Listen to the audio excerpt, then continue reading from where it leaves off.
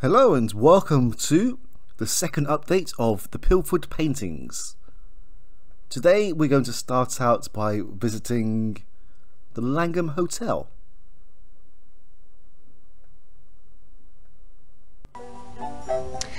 How can I be of service to you, gentlemen? What can you tell us about the theft of the decipers? Nothing, I'm afraid. I only arrived from Brussels yesterday afternoon. Could you tell us who the seller was? I wish I could. I don't know. But you signed the certificate of authenticity, did you not? Yes, in the presence of Mr. Alain Noir, a Brussels lawyer. He was representing an anonymous client who owns the two decipers. When did you see the paintings? The next day in his hotel room. There's no doubt in your mind they were actual decipers? For 5 hours I went over the paintings and could find no fault. The use of color, the brushstrokes, the type of canvas, the matching signatures. There was nothing out of order. It was the Kuiper.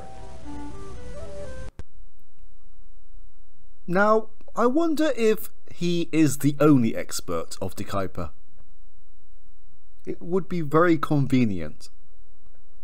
Anyway, we are now going to visit Brady Norris.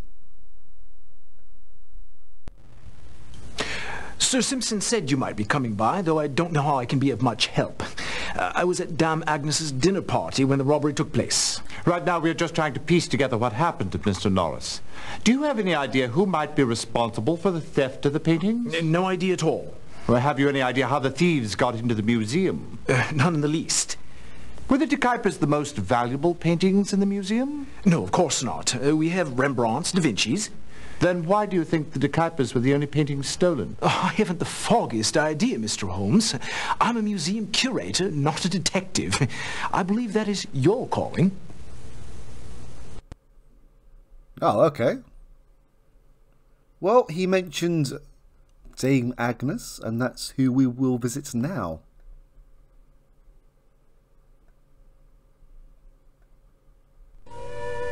Dame Agnes, we're investigating the decipher theft. Oh, I was so distraught when I heard.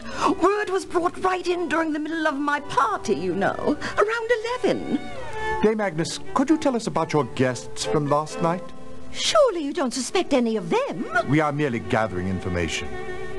Well, my special guest of honor was Monsieur Pierre Donnet. He was the one who discovered the first known decipher painting. Lady in Rose Garden. May I ask who else was there? Let me think. Mr. Pike, Mr. Hypsilanti, Mr. Maddox, my brother Lord Smedley, of course, and Sir Simpson.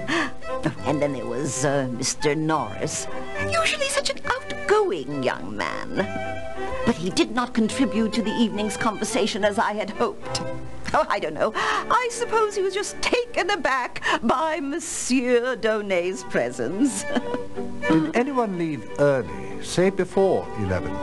Well, yes, now that you mention it. Mr. Hypsilanti and Mr. Maddox called a cab from the Carriage stables and departed around 10 o'clock. The rest stayed until about midnight. Okay. There is one more location on the cards, and that is Cummins and Goins.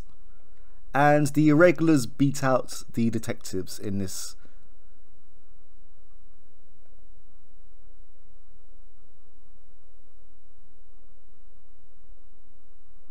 And there we have it. I believe we can actually visit Wells' warehouse. Okay, that is it for now. I will see you again soon. Voting is now open. Take care. Bye-bye.